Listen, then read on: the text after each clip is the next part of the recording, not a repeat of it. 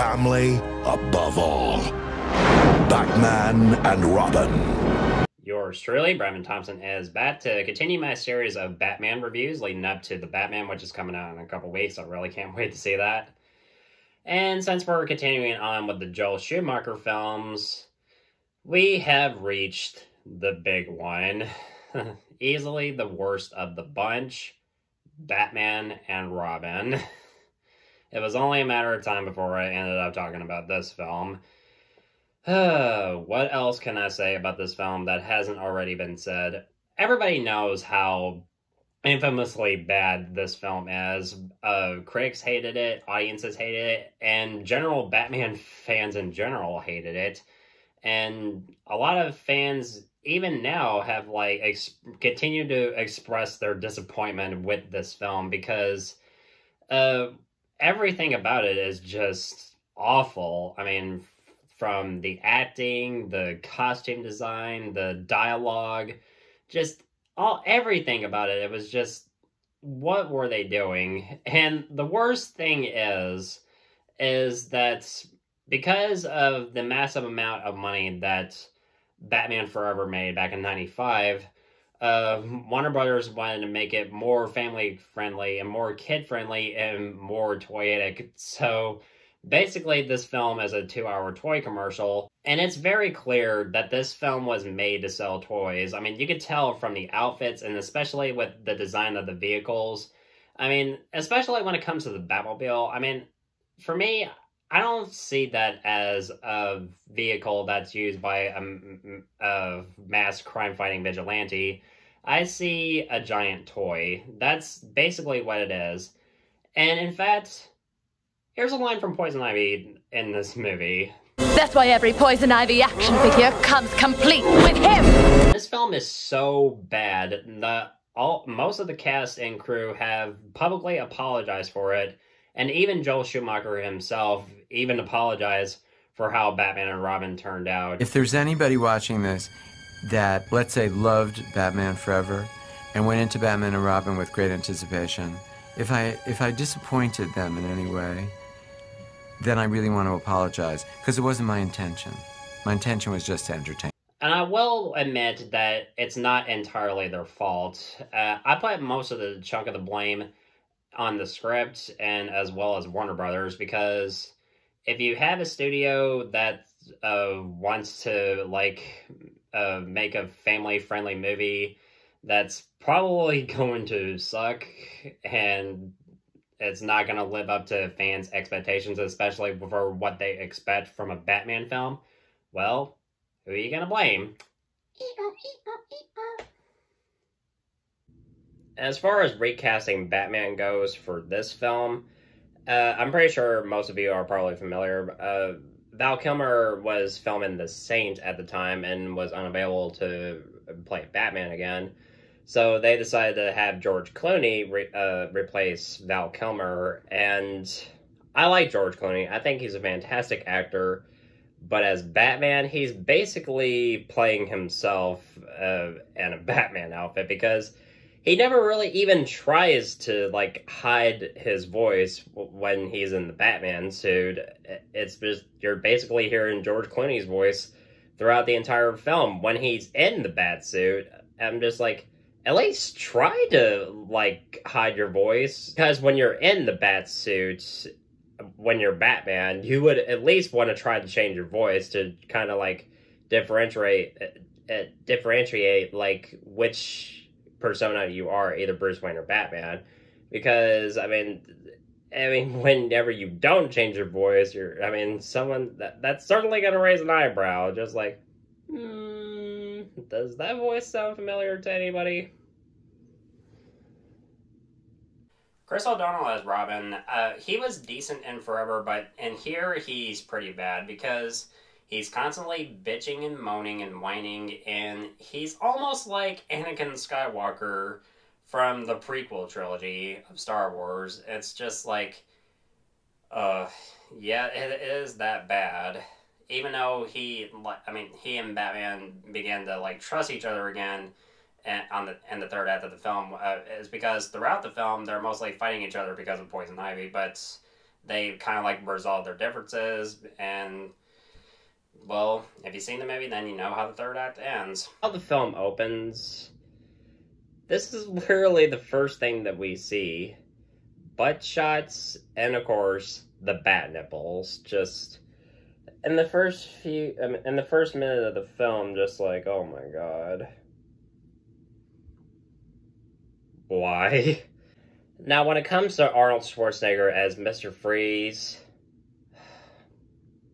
I honestly felt sorry for him. I'm just like, I love Arnold. I just like, I loved him since I was a kid. I mean, of course, because of Terminator and Kindergarten Cop, and of course Total Recall, and you know, like, just what the hell was he doing in this film?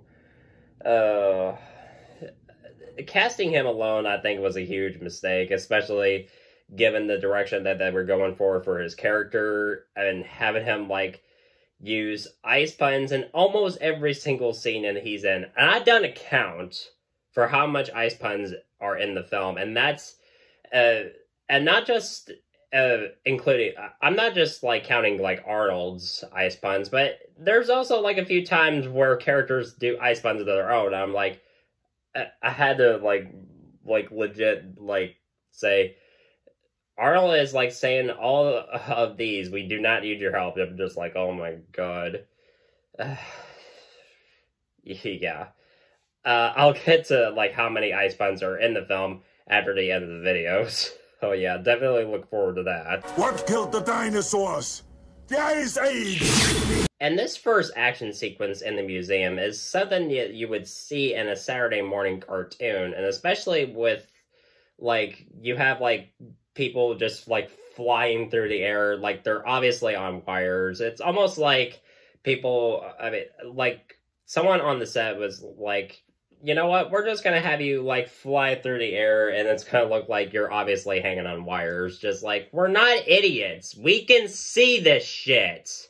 Mr. Freeze has a rocket ship in his vehicle, and there's even a moment where Batman and Robin use, like, the doors as surfboards, and they're surfing in the air. Just, oh god, that looked bad. And as they're chasing Mr. Freeze, Robin eventually gets frozen. I was frozen today! And you know what the worst part is? This all happens in the first 10 minutes of the film, and that's when you know that it's only gonna get worse. And believe me, it does.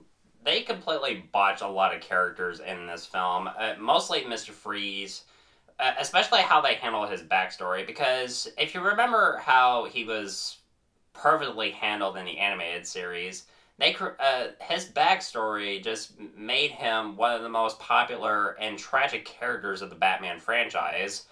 And how he's handled in this film, it's like taking one of the best Batman villains and turning him into a fucking joke.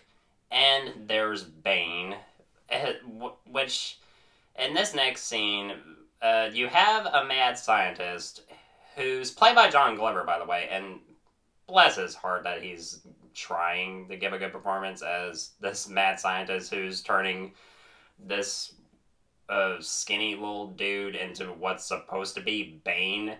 And speaking of Bane, oh my fucking god, what the hell did they do to him? Because when it comes to Bane, he's easily one of Batman's most intelligent and badass foes, and they completely, like, removed his intelligence and just basically made him a zombie that's jacked up on steroids, because that's basically what he is in this film.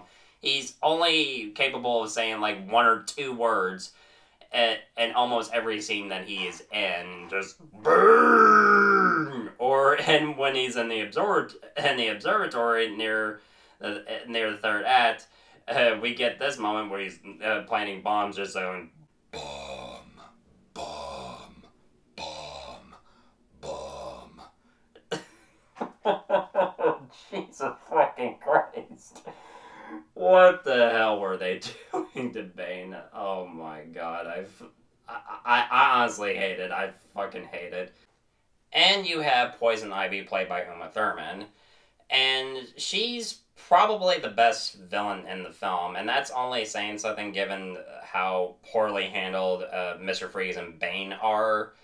And when it comes to her transformation alone, I mean, like, how the mad scientist just, like, pushes her over a table, like, that was, like, filled with all these chemicals and toxins and everything, and how she, like, just sprouts from the ground when she emerges as Poison Ivy. And the thing is, she kind of, like, spontaneously is somehow aware of the changes in her body. And, like, after all that, she kills the mad scientist with her poisonous kiss. And how she is somehow aware of her abilities now, it's never really explained. Although, I'm not gonna lie, this one moment in particular is kind of hilarious to me. I'm poison. That is one of my favorite death scenes. Every time that comes on, I laugh so hard, and his ooh, it's like, did he just come? And after that, we get to see what Mr. Freeze's hideout looks like, and that's the most obvious of hiding places for a supervillain like Mr. Freeze. An ice cream factory of all places, just... they really went there. And to amp up the silliness of this scene, besides showing what his hideout is, Mr. Freeze, I swear to God, I am not making this up, has his goons sing the Snowmeister song from The Year Without a Santa Claus. Oh, Jesus Christ. And he explains his master plan to one of his goons, and it's to, like, steal, like, these huge diamonds to power his ice cannon or something to freeze the city and hold Gotham ransom so he can get the money that he needs to complete his research to get a cure for his dying wife. And most of us would be like, as the audience, I mean, I'm pretty sure a lot of people have, like, said this before, and I'm probably gonna say it too. He has, like, these huge diamonds that are, like, this big. I mean, if you just cash them in, that could solve your problem. Just, why don't you just do that? It's almost like they, like, they took their common sense and just threw it out the door. Just, like, that's what this movie is, really. It's just common sense is out the window. Just nothing but pure nonsense. And this is what we get. One of the worst films ever made, and probably the worst thing to ever happen to Batman. And when we're introduced to Alfred's niece, Barbara, who's played by Alicia Silverstone, she's not Barbara Gordon as she is in the comics. She's named Barbara Wilson, I believe. And why not have her? Why not have her be Barbara Gordon, Commissioner Gordon's daughter? It's like they're not even trying to respect the source material whatsoever. And how Barbara becomes Batgirl is just... I could not help but laugh, and I'll get to that later. When it comes to the auction scene, I cannot help but be like, what is happening? Because every time this scene comes on, I can't help but be like, oh my god, this is like I'm watching a completely different film. The worst of it all is this moment when Poison Ivy appears and she, like, seduces, like, everyone with her pheromone dust, and everybody starts bidding for her, including Batman and Robin, going back and forth with millions of dollars. And we get this. 7 million. Holy Jesus. What is that? What the fuck is that?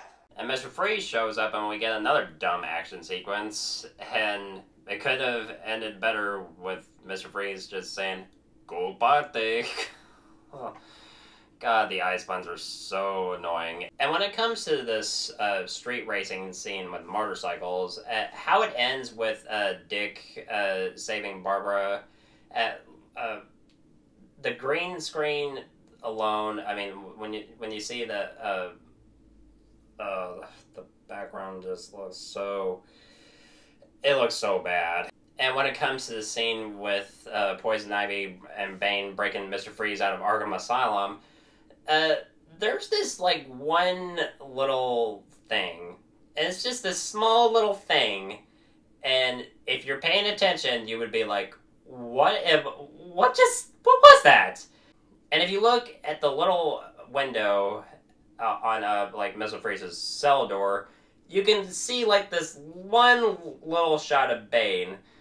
I mean, and he's just, like, standing there. And the thing is, I mean, when we first see him at Arkham, he just, like, pulls this, like, guard outside who's, like, standing right outside this gate or something that he can tear apart with ease.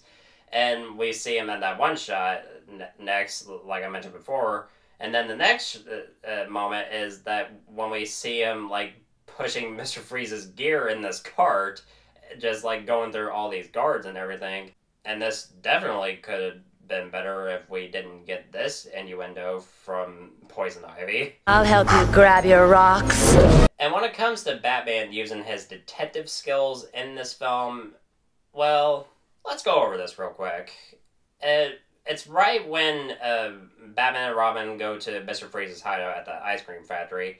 And they're trying to look for Mr. Freeze, and they go over, like, security camera footage, and then after that, Commissioner Gordon shows them a photo of Poison Ivy and Bane in disguise, and Batman just says this. This is definitely the same pair that sprang Freeze. No shit! And to anybody who, like, read Nightfall in the 90s, who wanted a Batman versus Bane fight, I guarantee most people, when they saw this film in theaters, were so disappointed with how this turned out, because Bane back then was really popular, and the fight between, like, you have Batman and Robin fighting Bane, and of course you have Poison Ivy in the background, like, trying to seduce Batman and Robin and trying to kiss them. Just how everything is handled, and then just, oh god. I really feel sorry for everybody who was involved with this film. I really do. It's one of the few times where I watched a film this bad where I actually felt sorry for everyone who was involved. I really feel sorry for them. That's how bad this film is. So after Poison Ivy kills Mr. Freeze's wife and frames Batman for it, they come up with their new master plan, which is so absurd and it does not make any sense whatsoever. So now Mr. Freeze wants to freeze the entire world with a giant ice gun, and Poison Ivy wants to repopulate the Earth with her mutant plants. And having mutant plants in a new ice age, just, like, definitely not the best combination. So their conflicting goals somehow don't stop them from working together. Just, who fucking came up with this idea? I just like to know, like, what the hell they were thinking. And how Barbara becomes Batgirl is laughable. So she gets on Alfred's computer and she, like, discovers the most easiest password ever, and having, like, images, like, projected onto her face, just, like, good God. And she, of course, discovers the entrance to the Batcave and becomes Batgirl, and with no little experience to hand-to-hand combat training, because if you put on the costume, you're spontaneously a superhero. Well, in these movies anyway. So Batman and Robin go after Poison Ivy, and she manages to kiss Robin, but doesn't kill him because Robin has a trick up his sleeve. Rubber lips. Just, huh. But hey, at least he had protection. Batgirl appears and she kicks Ivy's ass, and they go after Mr. Freeze. But right before they go after Mr. Freeze, they change their outfits, and they have like these silver outfits. And I never really liked the design for the outfits, but you know what? Gotta make the money to sell the toys, which is a huge mistake. And I do not like the looks of the vehicles either, because this is made to be a 2-hour toy commercial. So Robin and Batgirl take down Bane pretty easily, and Batman has his final fight with Freeze. They manage to thaw the city, and he manages to convince Mr. Freeze that not only was his wife alive, but also tried to convince him to give him the cure for Alfred's disease, because, I mean, there's a subplot involving Alfred dying from the same disease that Mr. Freeze's wife had, but he was in the early stages, so he could be cured, while Mr. Freeze's wife had a more advanced stage of the disease where there was no cure. But the thing is, Alfred looked like he was pretty much close to dying, so how is he in the early stages? That does not make any sense. Mr. Freeze gives Batman the cure, Alfred is better now, and the final shot was clearly made to set up the next movie, which, of course, never happened. Warner Brothers did have plans for a 5th Batman film, which would have been titled Batman Unchained, which would have had Scarecrow as the main villain. But due to the critical and financial failure of Batman and Robin, they have completely scrapped plans for a 5th film, and have gone through numerous ideas. And eventually in 2005, we got Batman Begins, and for that, thank God. And Christopher Nolan is a genius, and I don't know how I would feel about Batman on film if he didn't jump on board after this shit. Yeah. And there was one thing that Batman and Robin did right, was that it was so bad that we got Batman Begins. Just, it took them 8 years to, get Batman right, and they did. But when it comes to Batman and Robin, it has, no redeemable qualities whatsoever. The acting is just, it's just so over the top, especially when it comes from the villains. The writing is just, it's just made to look like something you would hear from a Saturday morning cartoon. The effects were just everything about this. I mean, the story, the acting, and the costumes, the effects, just everything fails. And I respect Joel Schumacher for repeatedly apologizing for what happened with this film, because, I mean, this was a film that was completely botched by studio interference, because Warner Brothers really wanted this to be a very much kid-friendly as possible, and you could tell throughout the film, even though there were a few moments here and there that you wouldn't consider family-friendly, like the innuendos and stuff like that. But yeah. But like I said, thank God we got Batman Begins. So, when it comes to Batman and Robin, it fails on every level. And Batman and Robin, of course, gets an F.